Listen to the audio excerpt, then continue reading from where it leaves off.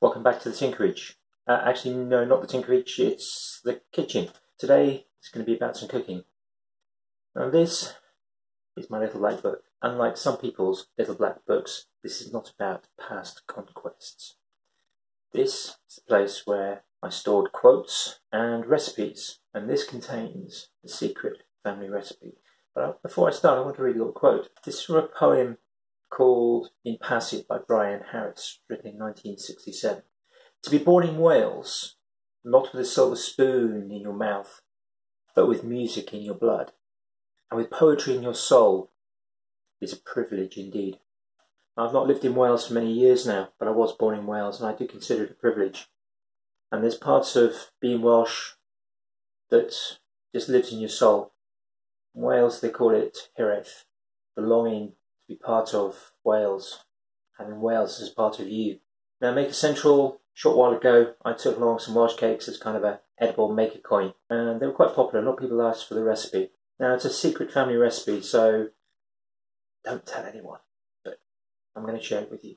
Now, this recipe is very old. It's many generations old. So I'm going to take you through the main ingredients, and I'll try and give you the conversions as well. And I'll put that up on the screen.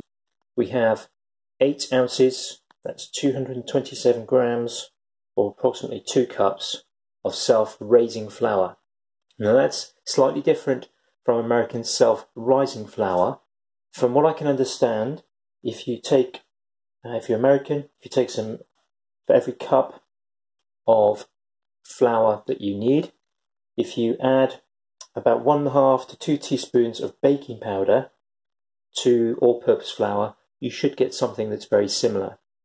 Now, some recipes call for adding 1/2 teaspoon of salt per cup. Now, this is not a salty recipe, so that's something that you might want to adjust to your own particular palate.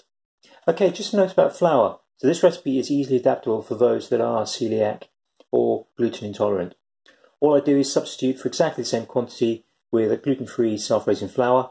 Now, for those based in the UK, I cannot recommend enough the free from flours by Dove's Farm.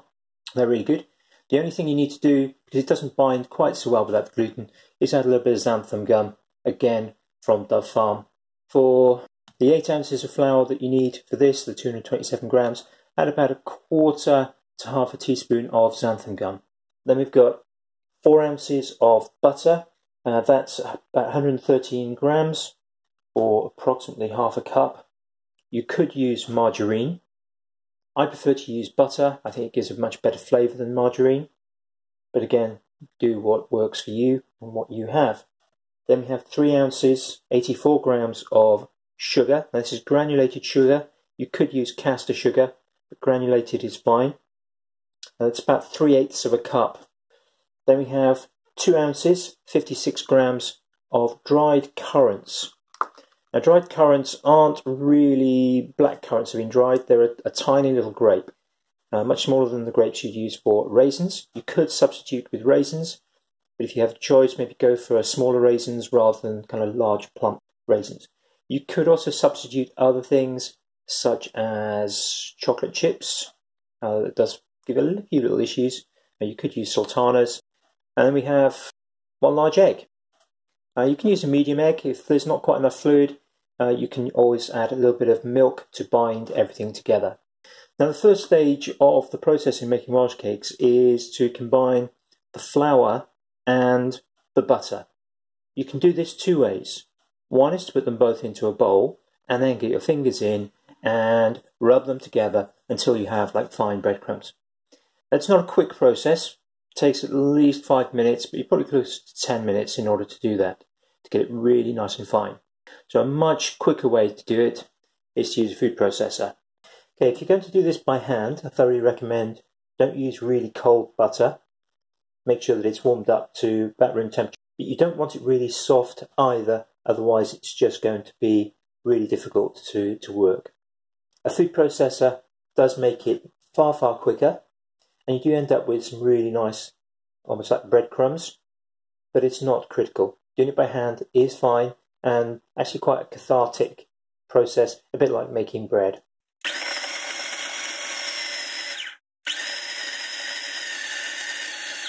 So after a few seconds in the food processor or a few minutes by hand, you should get something that looks like fine breadcrumbs. If your hands are warm and you're doing it, you might find that they bind together in quite big chunks. That's not a problem. Next stage, add the sugar, add the currants or raisins. If you were adding chocolate chips, this would be a good time to do it. Some people add mixed spice. A lot of recipes call for that. I do use that sometimes, but most of the time I don't. It's not in the family recipe, but it is something that is in quite a lot of recipes if you look at them online. This needs then just mixing together. You may as well use your hands because your hands are going to get more messy. If you're using dried fruit, just make sure that it's not clumping together like that. So just mix that through. And then just make a little well in the center. Give the egg a good beat. And pour it into the well in the center. And this is where your hands are going to get messy, because now that all has to be combined. It will start off looking like it's not going to all mix in. Now you're not kneading this in the same way that you would bread. This is purely about combining it. It's very similar to making cookie dough. Now when I was at university, I would always make double-sized batches because half of it would get cooked and half of it would get eaten. So if you like raw cookie dough, you'll probably like this. Now something I've never tried, but I might give it a try. And I was talking to Ginny Claggett at Maker Central. She was saying how she will put cookie dough into the freezer so that she can make Bob and their children cookies very easily, very quickly. Now I suspect that this would work. Now it's going to stick to your hands like this. Each way is just pull it off and then mix that in. Now this is now a little bit sticky. If you use a smaller egg, it might still be a little bit dry. If it was a little bit dry, add a little bit of milk until you get something that's going to hold together. Now at this stage, because it's a little bit sticky, it's a bit too sticky to actually work easily, I will add a little bit of flour onto that until it becomes something that's not going to stick to my hands. Now this is not done by measure. Literally just shake some flour in, cover it over, and just work it round. And it should come off your hands. And you want something that, like cookie dough, is just going to hold together really nicely. So once we've got that, we need to roll that out. So I normally do it in kind of half batches, just because I tend to roll out on a chopping board to save making too much mess on the worktops. If you've got bigger worktops or big boards, you can do that. So I just tend to put a bit of flour down first of all. Take that, just roll it around in the flour. So I'm going to roll this out, and I'll just use a wooden rolling pin.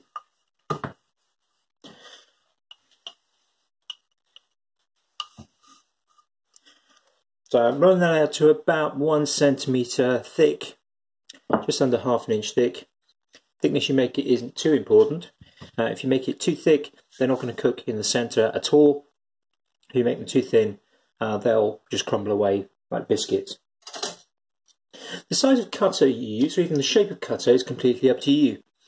I tend to use these two cutters. Right, for making gluten-based ones, I use the large ring. That's about 2.5 inches. You could make a 3-inch size. I wouldn't go above that personally. For the smaller Welsh cakes that are for non-gluten, so gluten-free Welsh cakes, I tend to use this smaller ring, which is about a 2-inch ring.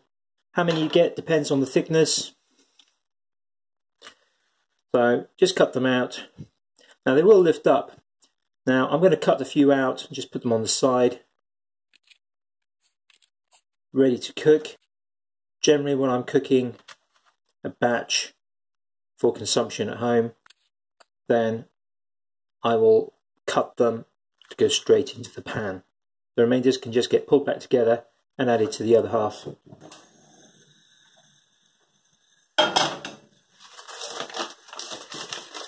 Traditionally these are cooked on a cast iron griddle, anywhere between kind of half to 3/4 of an inch thick to an inch thick. These are often passed down in families. Our family one is, I believe, with my sister, and she's older than me. I'm using a Maya pancake pan. I've had this for quite a long time, as you can tell from the state of the non-stick. It's quite thick. A heavy base frying pan will do well. Non-stick is best. You need to get that quite hot. You don't want it too hot, so I put it on a medium flame. The thicker the pan, the more heat stays in the pan when you put them on. If you think it's warm enough, pop it on. Depending on the size of your pan, depending on the size of your Welsh cakes, 3 to 4. If I'm cooking the larger Welsh cakes in this pan, I'll put only 3. For these smaller ones, I'll put 4. Sometimes the first few, if you don't get the heat quite right, the first few might not come out quite so well, but they tend to come out better afterwards. I've greased that with a little bit of butter, as you saw. Once they've been down for a minute or so, just check, see what they're like. Gluten-free ones particularly can be a little bit soft and can break, so I tend to use something like a fish slice. And these, perfectly browned. Now if you buy these from shops, they tend to be overcooked. The trick is to just ever so slightly undercook them, and mostly that's about getting the thickness just right. You want them just to finish off in their own heat on a cooling rack once you're done. Also in shops they just cover them with sugar. Now it's not quite traditional to cover them with sugar after they have been cooked. Only takes a few seconds for the other half to brown off.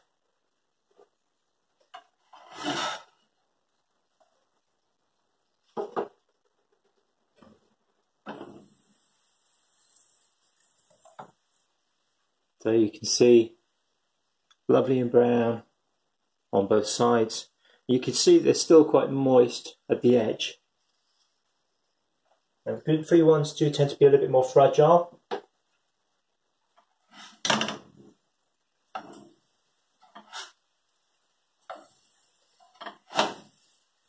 If you find they're burning, then either you're leaving them too long, or you need to maybe turn the heat down a little bit.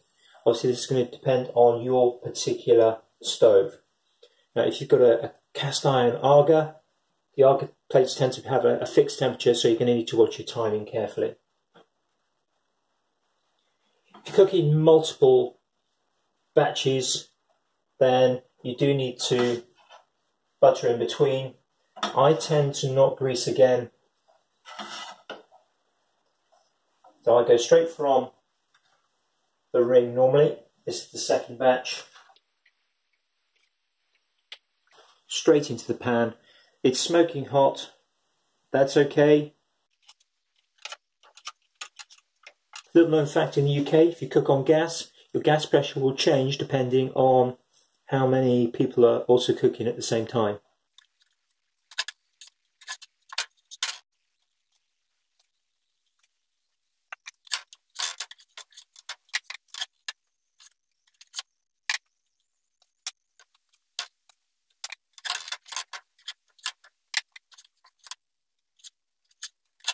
So there we go. The 2-inch cutter, 5 centimeters, has made 22 delicious looking Welsh cakes. Hang on, family are out. 21. The only thing better than a Welsh cake is a warm Welsh cake.